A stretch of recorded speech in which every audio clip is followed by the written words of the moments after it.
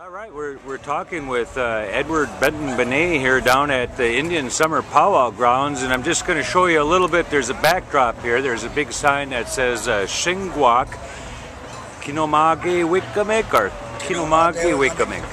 Oh, I gotta always say that little end on there. Yeah. Say that again. Shingwauku Kinomagi Gumik. Tell us a little bit about what that means and what you're involved at your involvement with the Shingwauku Institute College, whatever you want to call it. University. It's a university. Imminent university.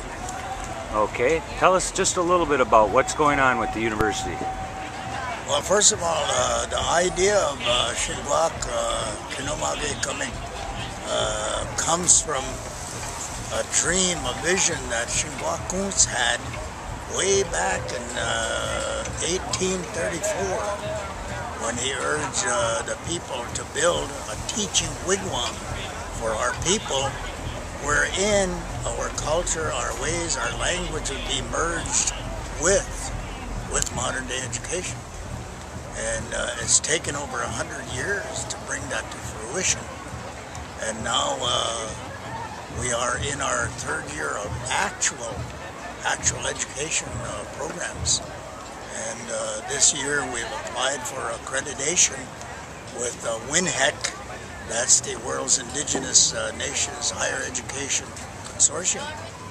And within the next year, by September 2011, we'll be fully accredited as serving a culture-based Native education program. Where are you located at? Shingwauku is presently operating in concert with Algoma University in Sault Ste. Marie, Ontario. And we are part of that by covenant, by agreement. But, as I say very shortly, within the next 5 years, Shingwauku will be an autonomous, all Native Anishinaabe controlled university.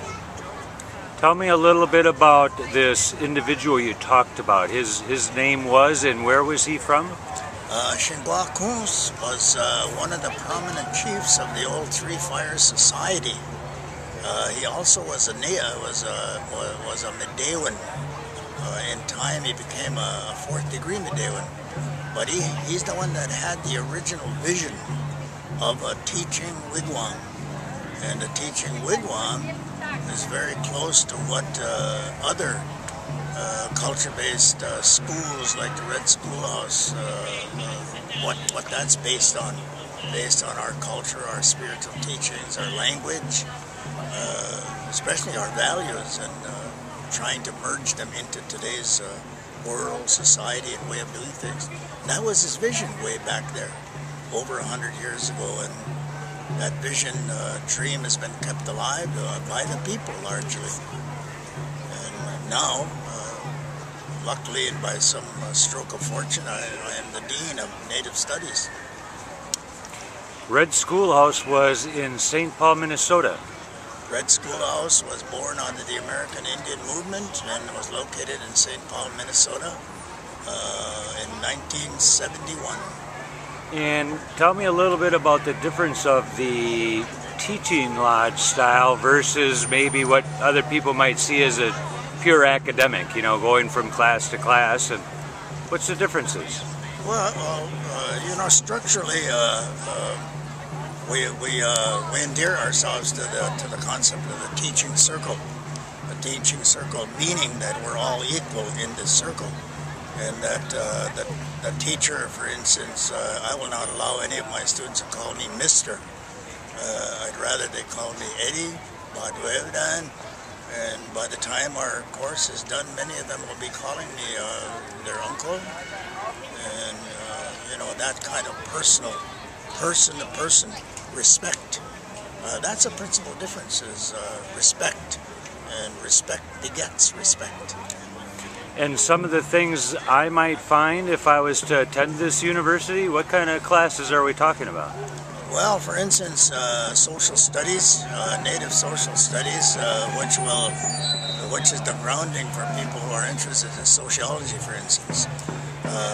We define the Anishinaabe worldview by studying the old world and its worldviews and how that's come into modern society, into the contemporary way that we see the world in Canada, the United States, and all that's going on.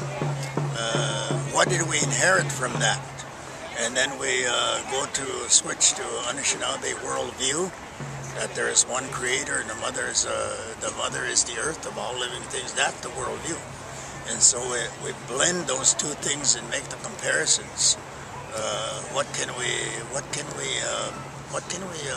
value from our worldview? If our worldview had endured, and we were the dominant society, we would not have contaminated water to drink today.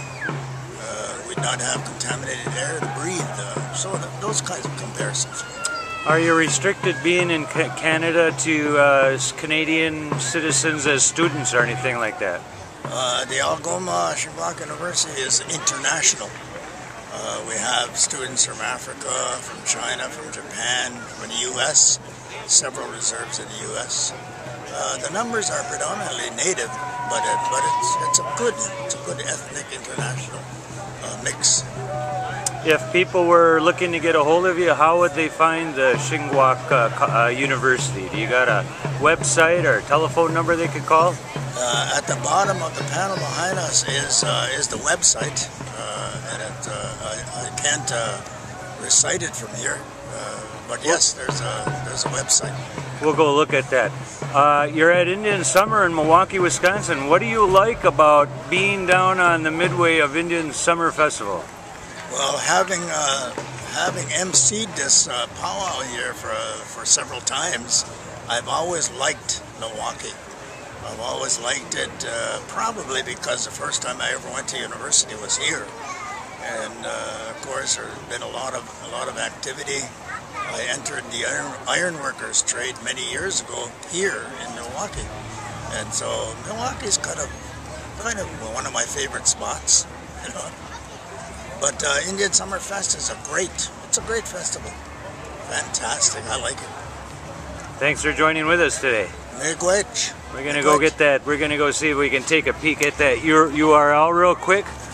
There it is. It says visit us at www.shingwauku.com.